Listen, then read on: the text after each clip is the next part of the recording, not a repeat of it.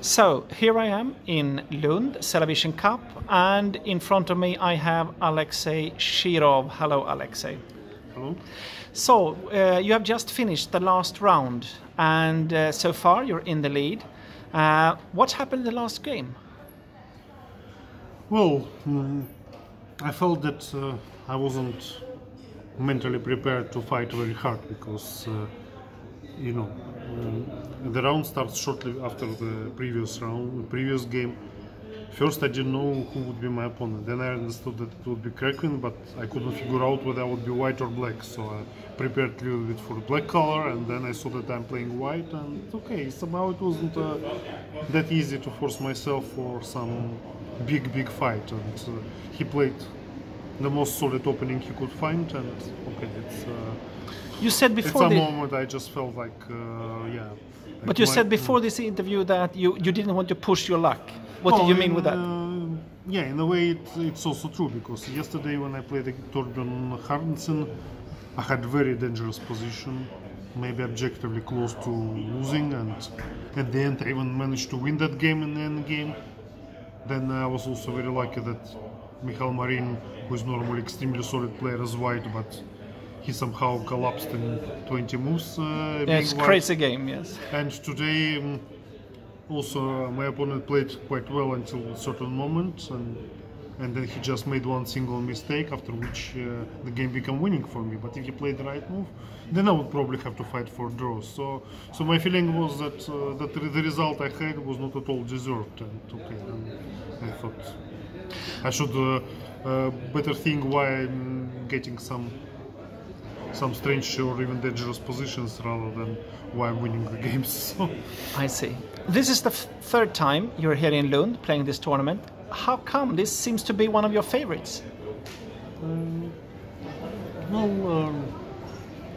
Well, the atmosphere here is very nice because actually I like open tournaments with a lot of chess amateurs, real chess society, and okay, I basically just like everything here. So.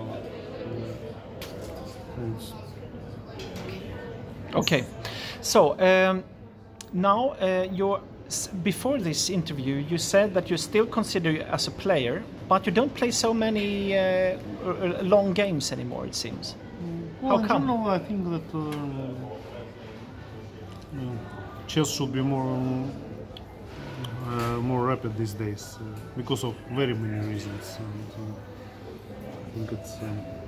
I think also for the for the contact between amateurs and professionals, I think rapid system is much more interesting. Okay, the Swedish system of 4 rapids and 4 long games can be interesting too, but in general, for example, to play 9 rounds opens, 9 days opens, I just don't like it in general. And of course, I'm not getting really good invitations these days either. So. Okay, so that's why you choose to play more rapid games than long games. So what's your next tournament after this? Well, after this actually I'm playing a random open in Spain, in Pontevedra, with 9 rounds, but okay, I think it goes in 6 days, but not something I especially like, but okay, they made some kind of invitation, and I have not played tournaments in Galicia, so why not? Why not? Okay, will you come back next year? To Lund. To Lund? I hope. Of course, it has become one of my favorite tournaments. Maybe I should try to think how to score 7.5 at this tournament. If 3 times scoring 7, I should think it over. So maybe 7 points are not enough. Who knows? But if I start thinking too much like that, I would score less than 7. We'll see. But okay, it's 1 year from now. So. Thank you very much. Mm.